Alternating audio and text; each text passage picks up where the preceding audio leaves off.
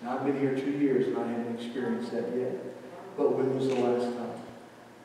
When was the last time we had a message in tongues or a word of prophecy? I had a word of prophecy this morning. I already had that in my message, but when's the last time before then? When was the last time I confirmed healing? Whatever it may have been. When was the last time we saw the gifts of the Holy Spirit? We need to pray, God, let it rain.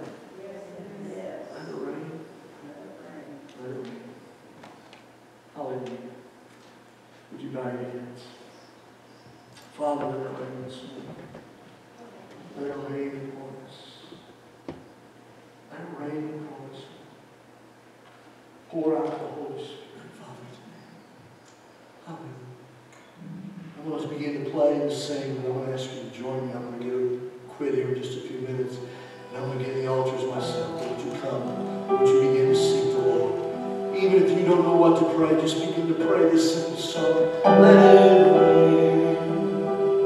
Just let it rain.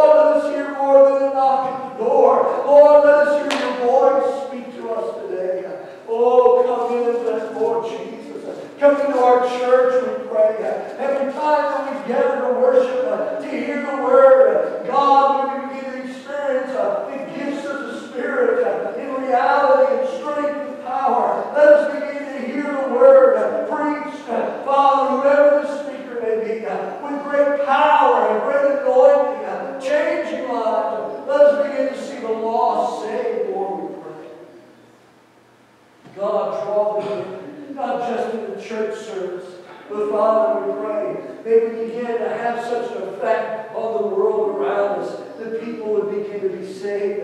Father, our friends, our neighbors, Lord, the strangers that we meet, that they begin to see Jesus in us and be attracted.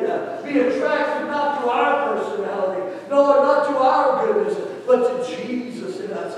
As the Pharisees recognized and the disciples had, for they have been with Jesus. God, I pray today, may the world see there's something different about us.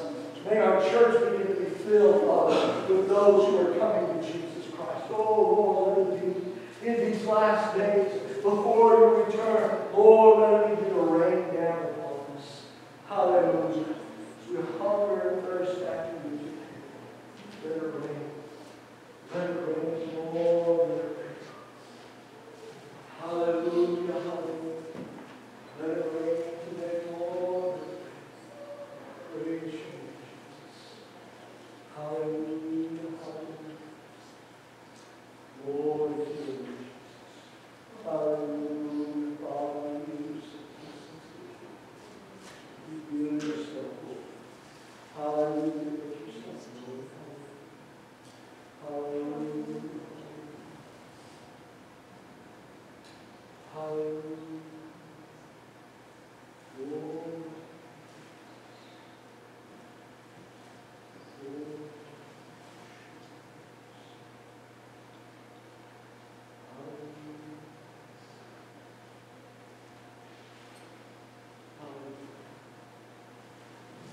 Saturated, filled, and empowered by the Holy Spirit.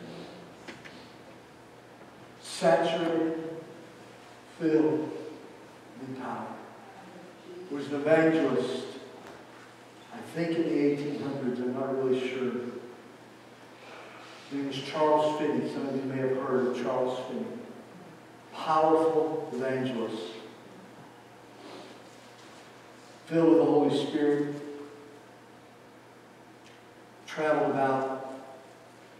It was said that in his preaching, before the altar call was given, people would begin literally to fall out of their chairs into the aisles or wherever they were, fall out of their chairs under the conviction of the Holy Spirit. He was saturated, he was filled and overflowing.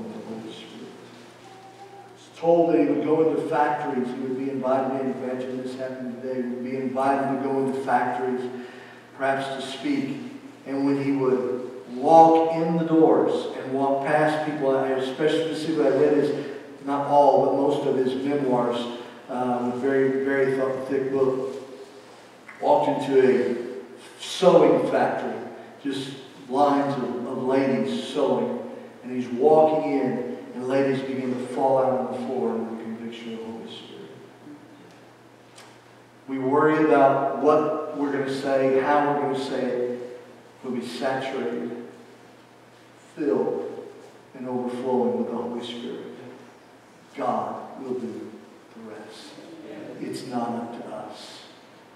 When there's words need to be spoken, you'll have the words to speak. But more than anything else, you need to be, I need to be saturated. Let it rain. Filled up. Let it begin to come up out of the depths like we preached last week. And like the springs of Dan Gurn or wherever it is, let it begin to overflow out of our lives. Father, that's our prayer today. That's our prayer. God, I just got to stay here. I just got to stick with this. Lord, until we begin to see the evidence. Father, until we begin to see the move of the Spirit. God, I don't know about other churches and other communities, other places, other people. God, I just know right here at Ozark Bethel, I know right here in Mike Colbaker, there needs to be an outpouring that comes from you that saturates me from head to toe, inside and out, Lord, throughout my life. There needs to be an infilling, Lord, a baptism into me, Lord, till it overflows and becomes a power, the power of God flowing out.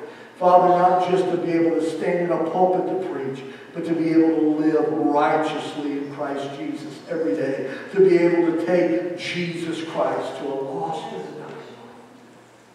Behold, you stand at the door and knock. God, I hear the knock today. And Father, I'm trying to get the door open. Help me open the door and let you back into your church, into our lives, that the Spirit of God might work freely for us. Hallelujah. We love you, Lord. Thank you for each one who's had a part of this service today. Be glorified, we ask, Lord. In Jesus' name this morning. Amen. Amen. Remember, Marty and I, first part of this week, Monday, Tuesday, Wednesday, we will be in Branson and administer spiritual renewal that the district does. You just pray. Pray the heavens would open and the rain would pour out spiritually upon us. Because I'm not the only spirit. I'm not the only preacher that's praying this way. Pray for that for me. God bless you. We love you all this morning.